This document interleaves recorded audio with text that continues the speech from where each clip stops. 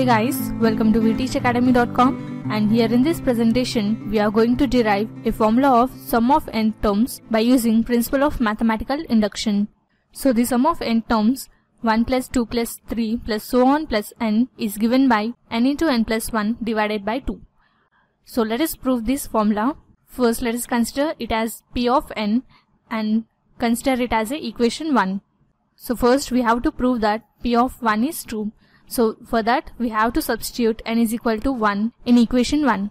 So by substituting n is equal to 1 in n is equal to n into n plus 1 divided by 2, we get 1 is equal to 1 into 1 plus 1 divided by 2. That implies here 1 is equal to 1 plus 1 is 2 divided by 2. So here we can cancel over 2 and 2 in the numerator and denominator and we get 1 is equal to 1. Therefore LHS is equal to RHS, and therefore we can say that p of 1 is true. And now let us find the next term of the series by substituting n with n plus 1.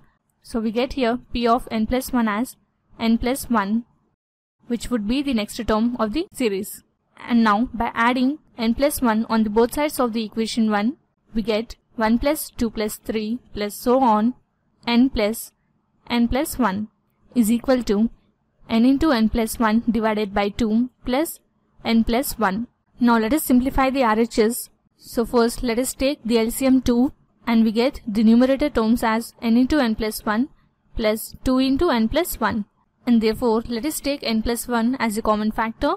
We can write here n plus 1 into n plus 2 divided by 2. And we can write this as n plus 1 and n plus 2 can be written as n plus 1 divided by 2. So we observe that p of n is true for p of n plus 1, and therefore we can conclude that p of n plus 1 is true.